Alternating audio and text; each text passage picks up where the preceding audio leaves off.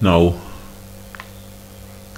the next part of the question says, using the result from 1a and b on page 12, that's the previous result, shows that sine squared theta plus cos squared theta is equal to 1. Alright, I had put the previous answer up here to make space. So this is not referred to as sine theta squared. It's really sine squared theta. Now, we had sine, in working this out, we had sine theta square, sine squared theta. Well, we had sine theta and cos theta. So remember what they were.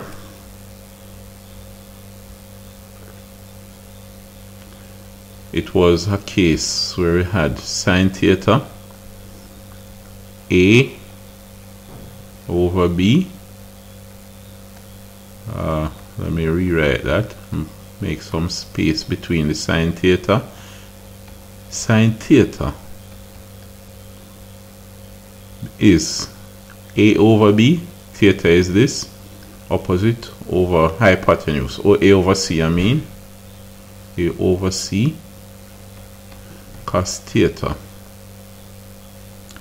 is adjacent B over hypotenuse C, B over C. Alright?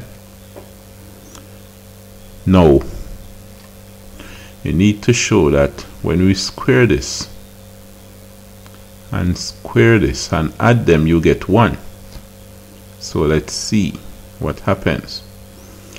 Sine squared theta is A over C all squared plus cos squared theta is B over C all squared. Now that turns out to be A squared over C squared, because if you separate them, A over C all squared is the same as A squared over C squared, plus B over C is all squared is the same as B squared over C squared. Alright?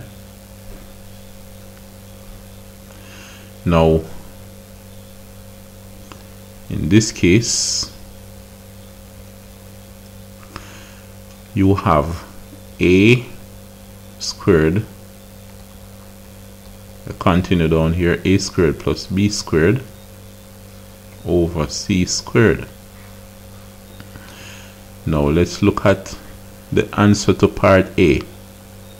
Part A said A squared plus B squared is C squared. C squared is A squared plus B squared. So basically, it is saying that all of this up here, right, is C squared. You can see it from this. A squared plus B squared is C squared. So this becomes C squared over C squared. But what is C squared over C squared? It has to be 1.